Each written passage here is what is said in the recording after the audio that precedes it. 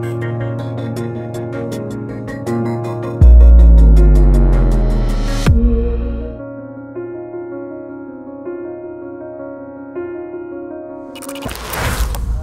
don't think it's necessarily an achievement. I think I'm most proud of our people. I'm most proud of our soldiers. I'm most proud of our families and the strength, the resilience that they demonstrate on a daily basis in their commitment to serve and to serve this nation. That's what makes me the most proud. And if you ever get to spend some time around our soldiers or around our families, you'll understand that pretty quickly.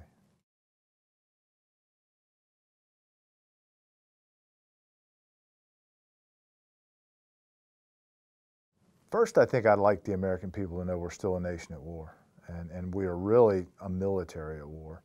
With only 1% of the population that actually serves in uniform, we are still very much in combat in different theaters, Afghanistan, Syria, Iraq, and this command is a gigantic part of that, is a big part of that, with about 3,000 soldiers deployed on any given day to about 80 different countries. And we're a dynamic force with the United States Army Green Berets, with our civil affairs, as well as our psychological operations forces. And that, I'd like them to know that we're still a nation that is at war. We are a nation we are a command that is very engaged in the foreign theaters and in our combat theaters and in our zones of conflict, where we're not yet in combat, and we hope to not be in combat. But our partners are certainly feeling the competition and the different aspects of conflict in those parts of the world.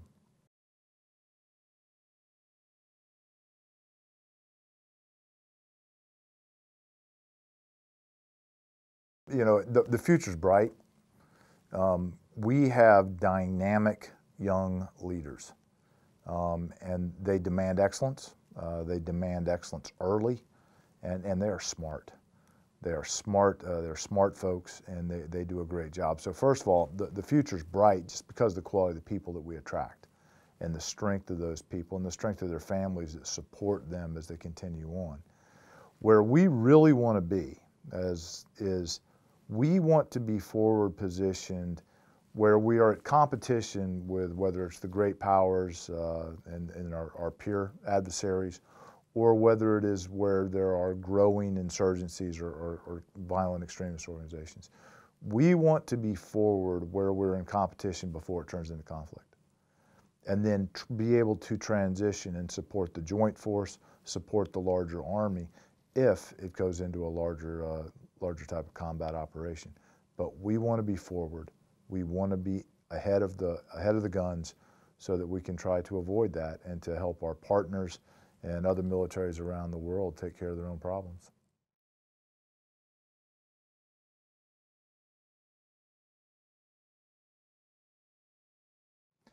I think once again it goes back to the people. And one of the things that I'm very vested in is, you know, who we are is really, truly important. What we do is important, and we do a lot of neat things, but who are we? Who do we proclaim to be as Special Operations Forces? And so if we say, you know, within the Special Forces Regiment, we're quiet professionals, well, the emphasis on that is profession. What does it mean to be a professional? What does it mean to truly own and have ownership a part of the force that you're in and be able to provide guidance and direction all the way up and down the chain of command? And that's important. That's, you know, being a quiet professional. And, you know, secondly, you got to be a warrior. We have to have warriors. That is a mindset that is absolutely non-negotiable. You have to be willing and committed to the cause and have a warrior spirit. Then if you want to be within our framework, you also have to be a master of unconventional partnered operations. You have to say, how do I work with a partner force? How do I work with a different set of folks? Whether it happens to be the folks that we work with in Afghanistan, or whether it happens to be partner forces that we work with in Europe or in South America. How do you get the best out of that relationship and through combined operations make a difference? And then you have to be an adaptable problem solver. You've really got to look at how do I solve this problem without necessarily a kinetic response? How do I tamp down a problem? How do I provide advice up at the highest levels? And how do you be an adaptable problem solver? And so if what I think makes us unique is it's a profession that we take very seriously, that we have ownership of. We're united by being warriors, by being masters of partnered operations, and being adaptable problem solvers. And then, you know, within the Special Forces Regiment, you can look at all of our crests, and there's a noble purpose there. And that noble purpose is the oppresso, libere, liberate the oppressed. And that helps us keep ourselves very rooted.